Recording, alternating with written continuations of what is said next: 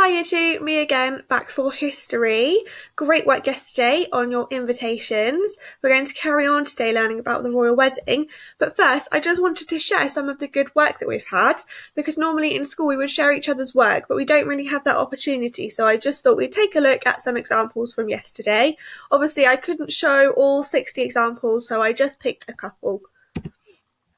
So here we have in the corner one where they've decided to invite the Queen and Prince Philip. In fact, if I move my face, so did the one underneath. So they both decided that they'd invite the Queen and Prince Philip because we know that they attended the wedding as Harry's grandparents.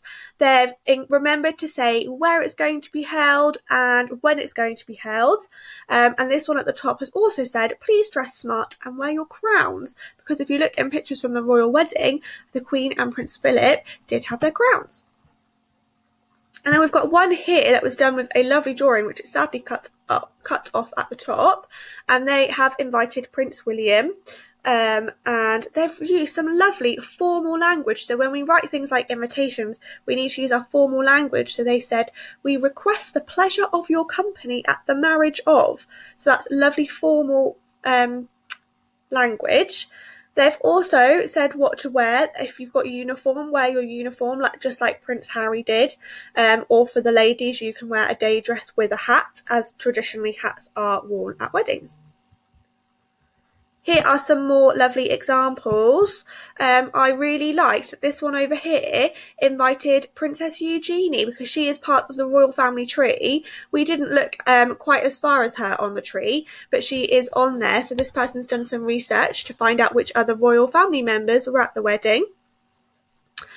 This one here above my head, they had a little look at what colour clothes a lot of the people at their wedding were wearing and found that lots of them were wearing the colour spring green. So they decided to tell everybody that that was the dress code to make sure everybody matched, which lots of people do decide to do at weddings because it looks really lovely in photographs.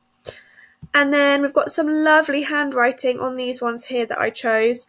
And this bottom one here as well has said, we would also like to borrow your golden carriage. So they're just asking the Queen and Prince Philip if they can use their carriage, because we talked about how Harry and Meghan left on a carriage. So every single one of you did an amazing job. I wish I could show them all, but here are some so you can see what your classmates have been up to.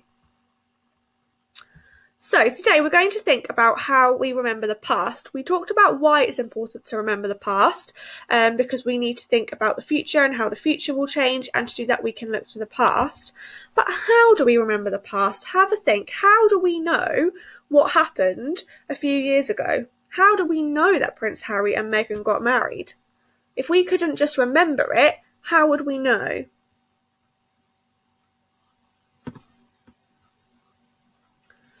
Excellent. There are lots of ways. We talked about this when we learned about the Great Fire of London, because we know about that from Samuel Pepys's diary. So that's one way we can remember the past. Something more modern, such as Harry and Meghan's wedding, was covered in the news. So there were lots of news reports, and these are all saved. They're saved online and they're saved on videotapes at the BBC or wherever it's been filmed, so that years and years and years in the future we can watch them to help us remember what happened in the past. So let's look at an example of a news report that Newsround did for children when the royal wedding happened. So this was done before the royal wedding, when they were announcing it happening. Get those flags out and the bunting. We've got another royal wedding on our hands. It's been announced that Prince Harry, the fifth in line to the throne, has got engaged to his American girlfriend, Meghan Markle. So what do we know about Meghan? Well, she's an actress who's been in a number of American TV shows. She's known for her charity work and campaigning for gender equality. It's believed they started dating in 2016 and were pictured together for the first time recently at the Invictus Games in Toronto, Canada. The royals are said to be delighted. They were thrilled with each other. The best of them. So when's the big day? Well, we know it's going to take place in spring 2018, but the official date hasn't been announced yet. I don't know about you guys, but I hope my invitation's in the post.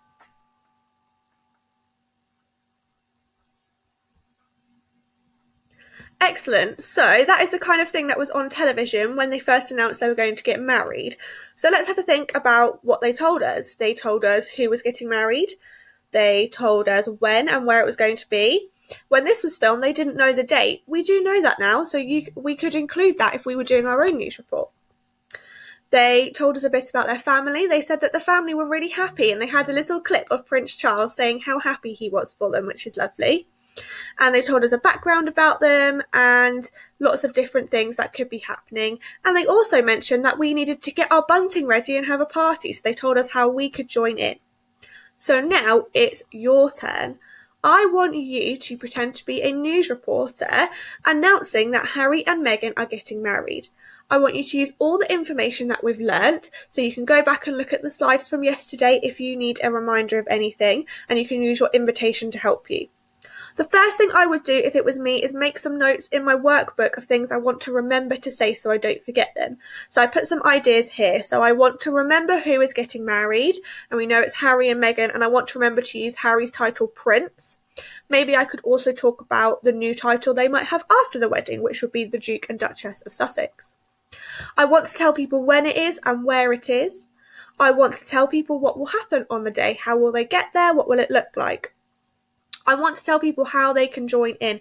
That's really important because the people watching are the people at home, the public. So how can they join in? And then I also want to talk a little bit about why it is important. Why should the public care that Harry and Meghan are getting married? You don't have to include these things. You can do it your own way, but this is how I would do it if it was me. Then send me something that you did. You can either just send a picture of your notes or a picture of you being a news reporter or even a video of you being the news reporter. That would be really lovely to see. So have fun with it, be creative, and I can't wait to see what you come up with.